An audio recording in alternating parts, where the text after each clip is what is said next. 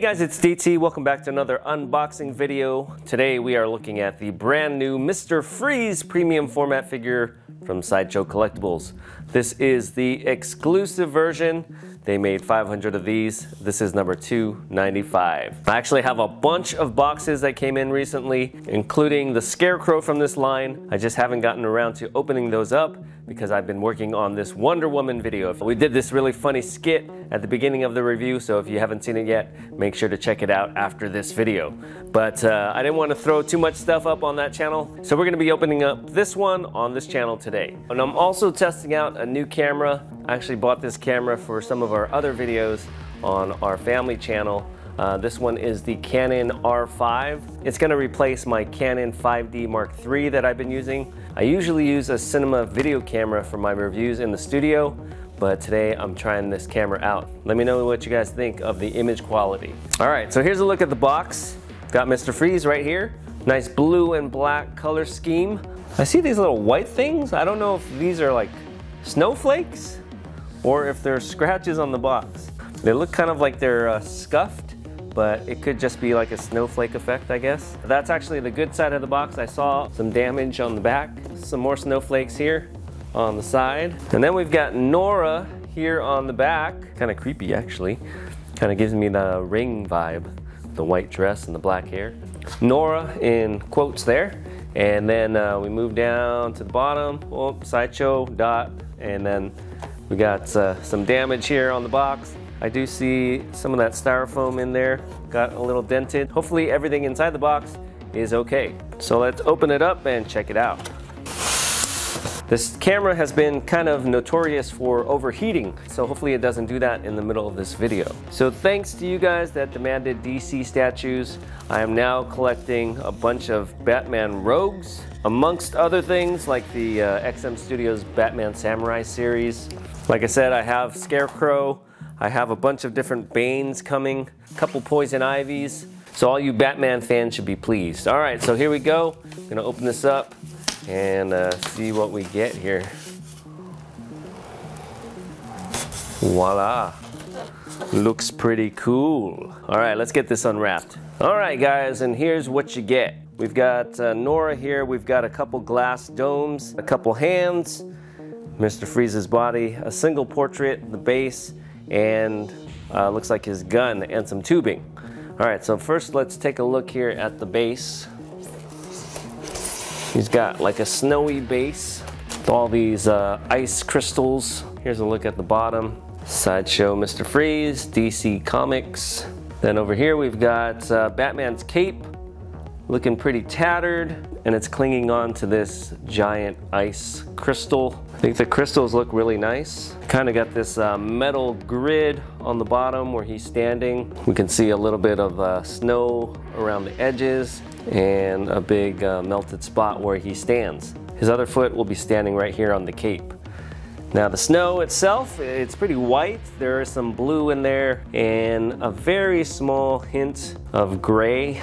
Sort of looks like a cool marshmallow. It's different than the other snow that I've seen on some of the other Sideshow pieces like Sabretooth and Jean Grey and Cyclops. All the snow has kind of been different. Some a little bit more puffy looking than others. I think snow is kind of hard to produce in solid form. Let's take a look at Freeze's body here. All right, and here it is. It's got some good weight to it. Of course, his head's gonna key in right there. We've got also the area where the dome is going to rest. Goes down pretty deep. We've got all his armor, all the little tubing going into his suit. Of course, Mr. Freeze, he needs to stay cold in order to survive.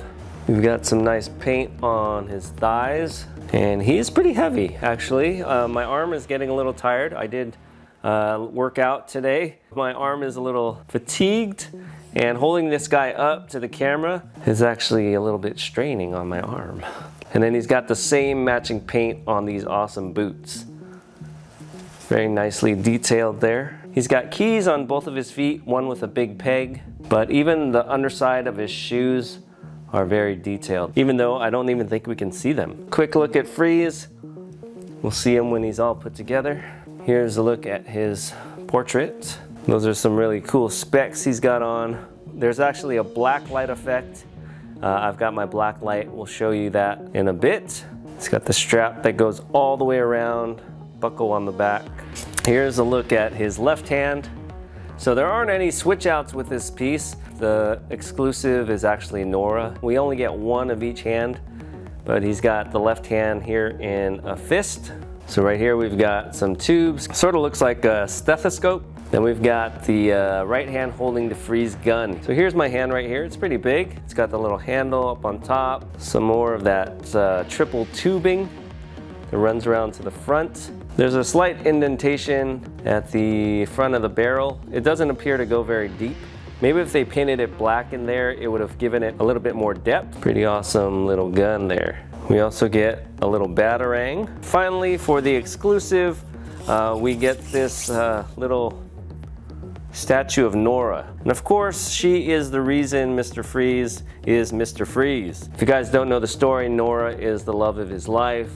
She got stricken with a deadly disease, and he decided to freeze her until they could find a cure. Of course, this was considered unethical to cryogenically freeze a human, so he got raided, and basically they destroyed his lab, and that's how he became Mr. Freeze.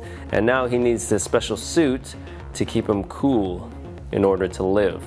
And then on the bottom, we've got Nora. And then we've got the glass dome. We've got a large one for Mr. Freeze. This is about how thick it is. I'm getting an overheating warning on my camera right now. That's kind of not good. We've been recording about 20 minutes and it's saying it's overheating.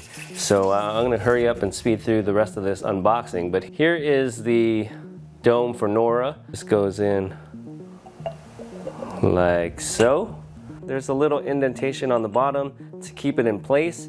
However, it does not go very deep. It might come out with a little shaking, so I wouldn't suggest it. And on the side here, there's a little button that we can press to light Nora up. Pretty cool. I'm gonna switch the camera to another angle and let's get this guy put together. Okay, so he just keys in to the base like this. His left hand's gonna attach like this. His right arm keys in like this. Then we've got the portrait. We've got his dome. That one goes down really deep. Then we have the little tube, connects here at the bottom of the gun, and the other one fits on the back of his pack.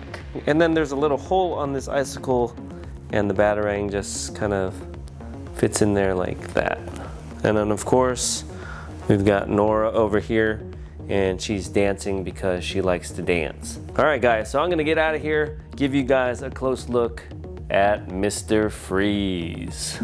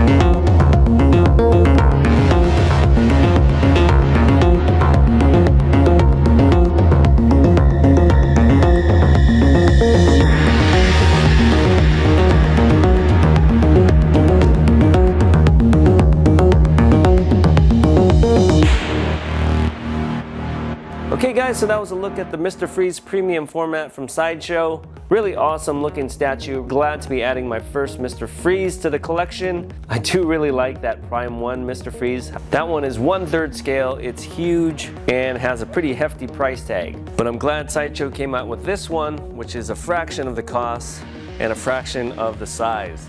So much easier to display. He's a pretty big statue, but everything is pretty contained. With him holding his gun out like this, the width as well as the depth is very manageable.